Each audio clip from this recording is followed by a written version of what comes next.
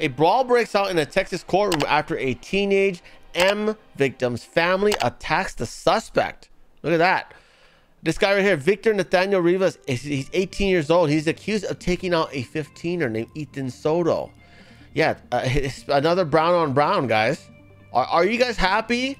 Hispanic people who like wanted this freaking Marxism crap, this rampant crime crap, right? It's destroying your own communities. This 15er will never see college, will never see a career, will never see adulthood, will never have kids, will never be able to raise a family, will never be a grandfather because of this guy right here. Look at that. Rampant crime. You guys love it, right? All the Hispanic Zionists, right? This is your ally here with the broccoli haircut, right?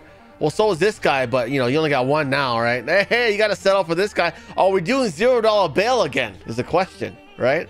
Are the Hispanics going to be pushing for a $0 bail to get their SA friend out of jail because, you know, political correctness, right? And equity and stuff like that, right?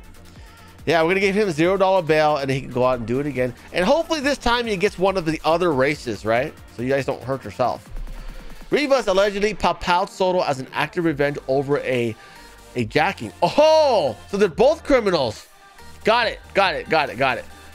According to a report from the San Antonio Express, Rivas was in the courtroom waiting for his court to be called when he made an unspecified gesture towards the family. Oh, I bet you it was this right here. In response, several of Soto's relatives hopped over the bar, separating the gallery from the suspects, and began hitting him. Wow, good stuff.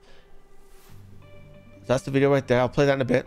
The fight did not end until a stream of police officers flooded to help the bailiffs, who were outnumbered at the time. Oh, outnumbered. Now they're going to limit the number of family members per trial, right? They say here in quotes, 2 sheriff bailiffs who were inside the courtroom immediately responded to break up the fight. The report explains more family members, including women, became disruptive. Officers, yeah, but Hispanic women will fight, man. That's always a good girlfriend to have right there, because they'll jump in when you get jumped, right? Officers pushed them back, handcuffed at least one of them, and escorted Rivas and other jail inmates out of the courtroom. Wow, what a mess.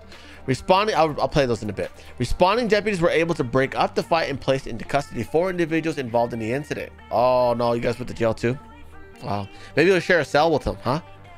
Rivas' attorney, Adam, see now look at how many lives are ruined because of this rampant crime stuff. All right, yeah, the Zionists, you guys love this Marxism stuff, right? Yeah, this is your doing. You're the one who made it okay to be a criminal.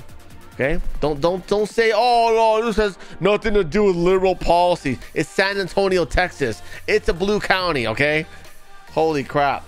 Responding deputies were able to break up the fight and place the 4 into custody. Rivas' attorney Adam LaHood told the paper that his client is going to be bruised and swollen. Yeah, good. I've never seen this happen in court. It all happened in the flash of an eye. The relatives, 2 men and 2 teenagers, will now be charged with assault and disrupting court proceedings. Their names have not been released to the media at the time of publishing. Let's watch this glory. Let's go with this one first, right? Top video first. Here we go. Good times in court.